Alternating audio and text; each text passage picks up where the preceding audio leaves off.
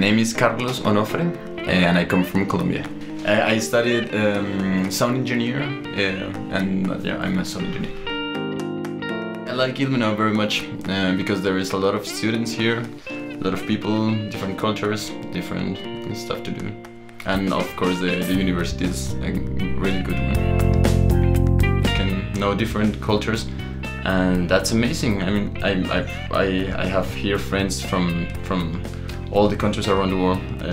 Yeah, from Latin America, also from Europe, from Asia, from everywhere, and that's amazing. This is amazing. My name is Tara. I'm 27 and from Iran. Hello, my name is Ilmenau. I'm from Egypt, Cairo, and I'm here in Ilmenau since October 2010, so almost 5.5 years.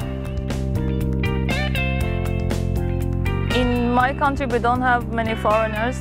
Some people from Afghanistan, and that's all. But here, it was my first experience with some students with the same background, but from different cultures and different countries. It was really nice.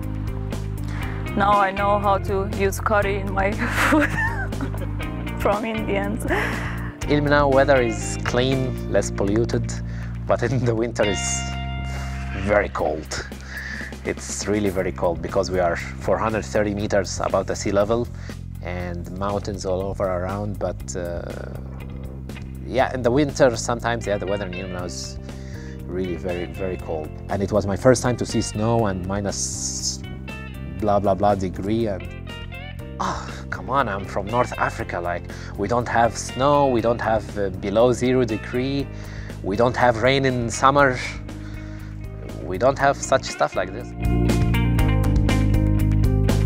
I choose TU Ilmenau because of the professors that they have here, because of the audio area that they are teaching here, which is the audio coding, which is the DSP, the digital signal processing, and it's a very good one in this area.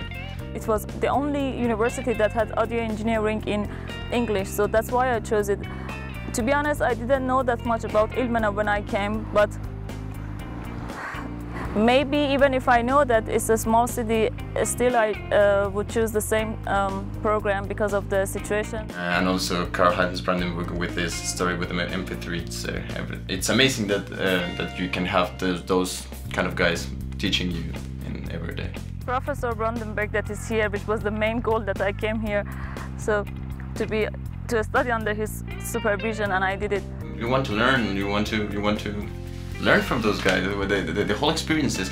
I mean, not only the content of the subject, but just experiences that they are showing to you, that they are telling you about.